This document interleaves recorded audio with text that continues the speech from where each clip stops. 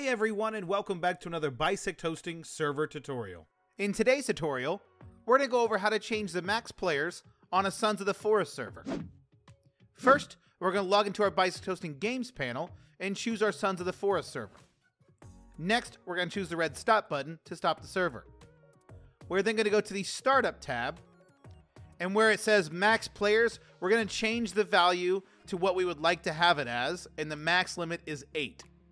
So for this tutorial, we're just going to change ours to 7. Once we have that changed, we can go back to the console, start our server, and we'll have changed the max players allowed on our Sons of the Forest server. If you have any questions, check out our knowledge base, bisecthosting.com/KB, or you can submit a support ticket on our website. If this guide was helpful, make sure you hit that like button, subscribe for more content like this, comment down below which guide you would like to see next, and we'll see you around.